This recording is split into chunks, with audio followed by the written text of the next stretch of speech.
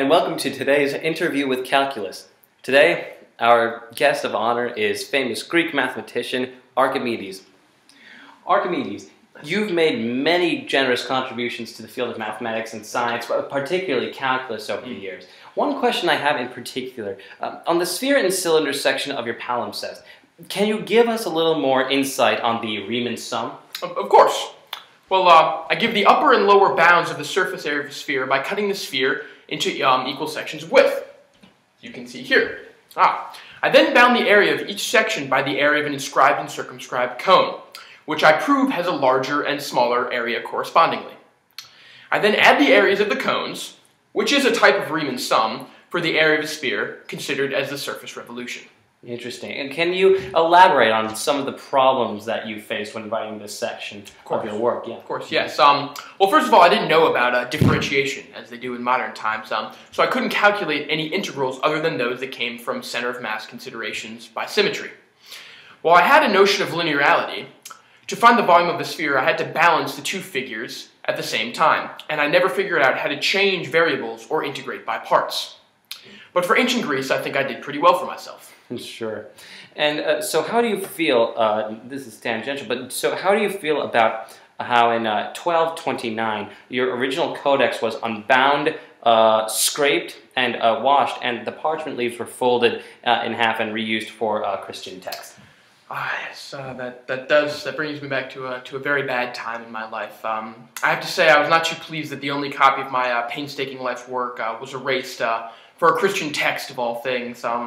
Kind of puts holes in the whole science and religion, mixing kind of idea. I mean, let's say the Bible erased one of my manuscripts to write something on. They wrote a Bible on it. I would probably get harassed by the church, but when they do it to one of my papers, they only get sore wrists, so it's not fair in the least. Truly awful. Thank you so much for your time today, Archimedes. Yes, thank you very much. Hello, and welcome back to Interviews with Calculus. This week we have Gottfried Wilhelm Leibniz here to tell us about his discoveries on calculus. Welcome to the show, sir. Pleasure to be here. We're very glad to have you here today. So, can you tell us what you believe was your most important contribution to calculus? Well, I would have to say the invention of infinitesimal calculus, which comprises differential and integral calculus. My critical breakthrough occurred on November 11th, 1675, when I employed integral calculus for the first time to find the area under the graph of the function y equals f of x. Oh, very interesting. But is it not true that you shared this discovery with Sir Isaac Newton? I don't really like to talk about that time in my life. If only the idea of intellectual property existed in the 1600s. Indeed, Dad. It does seem that you do carry some bitter resentment around with that. So we'll switch gears for that sake.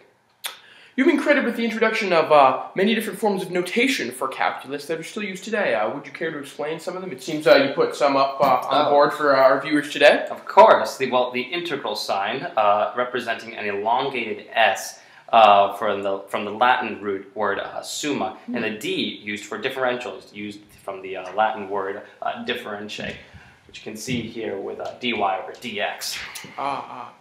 Very interesting. So, would you also maybe care to elaborate on some of your published works with regards to Sir Isaac Newton? I did not publish anything about his calculus until 1684. The product rule of differential calculus is still called Leibniz law. In addition, a theorem that tells how and when to differentiate under the integral sign is called the Leibniz integral rule. I exploited infinitesimals in developing the calculus and manipulated them in many ways, suggesting that they had paradoxical algebraic properties, but I never plagiarized a Newton. I see. Did these particular insights receive any criticism from the mathematics community?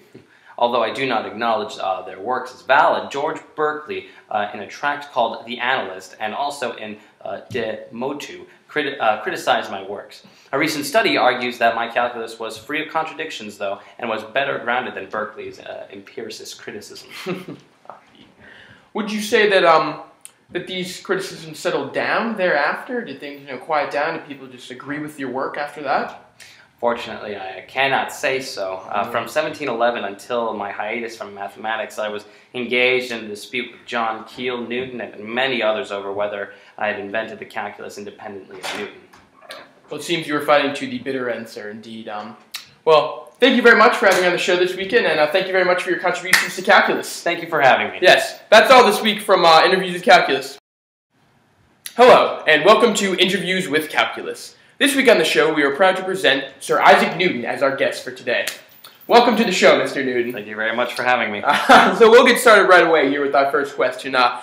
Mr. Newton, is it true that you are credited with the generalized binomial theorem? Indeed. Plus the valid for any exponent. I also discovered Newton's identities, Newton's method, classified cubic plane curves. I made substantial contributions to the theory of finite differences, and was the first to use fractional indices and to employ coordinate geometry to derive solutions to Diophantine equations. That's extremely interesting, sir. That's very. I also approximated partial sums of the harmonic series by logarithms, which was a precursor to Euler's summations formula, and was the first to use power series with confidence. Very interesting. And in my work on infinite series was inspired by Simon Stevens decimals, and was also found to be published in conjunction with Leibniz. Little follow-up question off that, sir. Is it true that there's still some bad blood between you and Mr. Leibniz? Absolutely, that guy is terrible. Would you care to maybe elaborate on that, sir? Well, starting in 1699, other members of the Royal Society, of which I was a member, accused Leibniz of plagiarism, and the dispute broke out in full force in 1711. The Royal Society proclaimed in a study that it was I who was the true discoverer of certain indices of calculus, and, well, they labeled Leibniz a fraud. Well, very interesting, sir. I think that'll be all for our show today. We're here to stick with Mr. Newton, so thank you very much for being on the show today, Mr. Newton, and looking forward to having you back another time. Thank you for having me. That's all for this week on Interviews with Calculus.